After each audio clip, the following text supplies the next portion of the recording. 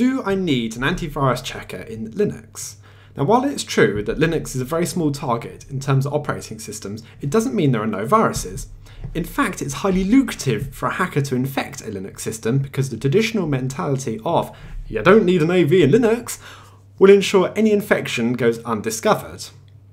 Now, I have been infected on Linux thanks to a common web exploit which took advantage of poor coding in Adobe Flash. Typical. I also expect the same thing happened to my old Android phone. Would an AV have helped in either instance? No. For my Linux system, the virus was fresh out and wouldn't have been detected by an AV yet. And for my Android phone, the infection was buried within the OS and not app-based. Key difference there, the common exploits are app-based and is what most people think of. Mine was not. I've been working in the computer security industry for the past 4 years. I can't tell you the company I work for, but what I will say is you can't go and buy their products in a store. So I have no affiliation to any particular AV product. This means I can say they are all far from 100% effective. Not even 50% effective. Consider them more like 20% or lower. Now that may come as a shock, but anyone selling a product will insist you absolutely need it. So on that note, I am off to buy Dragon Insurance and an extended warranty. So for business users, I would recommend that you use an antivirus because you have a responsibility for customer data and it's extremely damaging to a business's reputation to be reported in the news that they have had all their data stolen. You've probably got some industrial secrets that need protecting too. But for home users, it's an optional thing. First, let's look at the possible methods of infection. There's drive-by downloads from an infected website, malicious spam emails, infected installation files, infected media, or a deliberate attack from a local user. Now, if you're the sort of user, or you're dealing with the sort of user who has no restraint and thinks, whoosh, I want that, you should probably use an AV because it's better than nothing. But if you can minimise your attack vector, then you don't really need an AV. So how about preventing drive-by attacks? Well, firstly, what is a drive-by attack? So that's you've gone onto a legitimate website that a hacker has got into and inserted a bit of code which your browser just goes and blindly downloads because it should do, because it's on the page you're trying to download. But yeah, it downloads this bit of code that tells it to go and download a script from another website.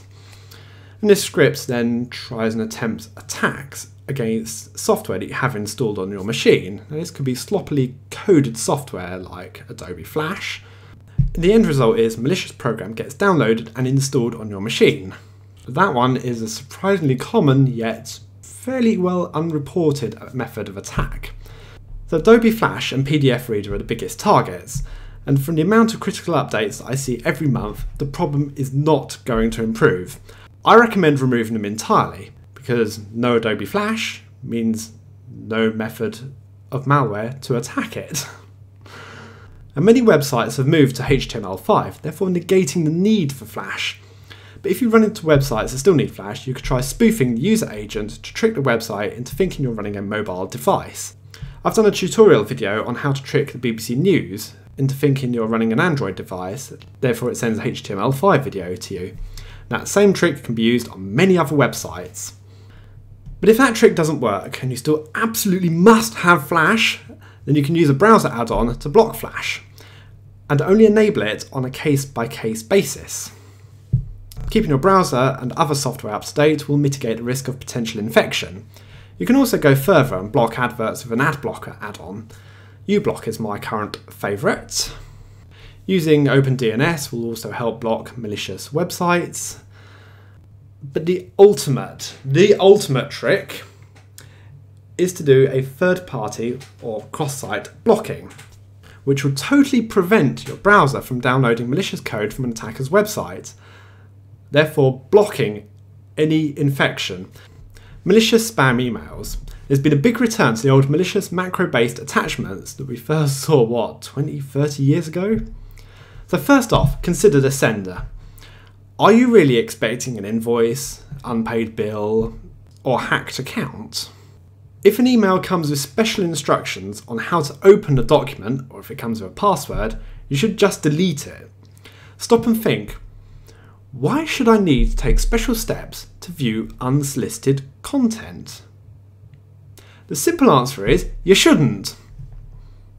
Now, the common piece of malware that I know of lately with those malicious emails is CryptoLocker, or variants of CryptoLocker, so that's quite a nasty thing to get on your computer. Infected installation files.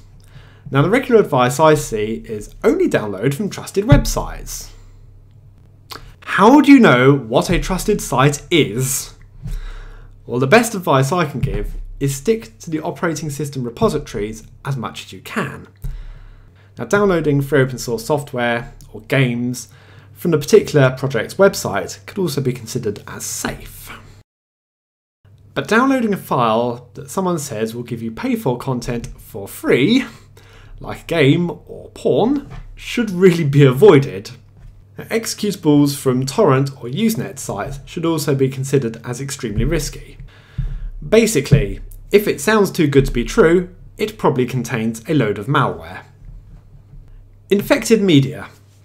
This sounds so simple, but don't just go and plug in a USB stick that you found laying on the ground. You have no idea what it contains. Just consider, why was it left on the ground? Because someone accidentally dropped it? Or because they were trying to infect other people's or businesses' computers? Audio CDs can also be risky too. I'm thinking back to the days when Sony put a rootkit on their audio CDs. And lastly, deliberate attacks from a local user. Now, can you really trust your family or friends? Who knows? I don't know. But if you feel this is a potential risk, then the best thing to do is use a secure password. Now, don't just use something that they're going to know, like your date of birth, the street you grew up on, your mother's maiden name. Those are things they're all going to know. So you've got to try and think outside the box a bit and think, what won't they know? And you could go for a string of words. Correct horse battery staple could be a good one. And the other thing you can do is just try and lock down the access on their accounts as much as you can, really. Now, I'm sure that's a pretty cruel thing to do, but if you don't need to give your spouse or children administrator rights, then don't. Just minimise it as much as you can. That particular tutorial is outside the scope of this video, but I'm sure there are other tutorials around on the internet that can show you that. So in conclusion, if you can practice self-control and minimise your potential attack vector by keeping applications up to date and removing dangerous applications like Adobe Flash, then there is no reason to use an antivirus. But if you're unable to contain the risk, then use an AV. But remember, they are far from 100% effective.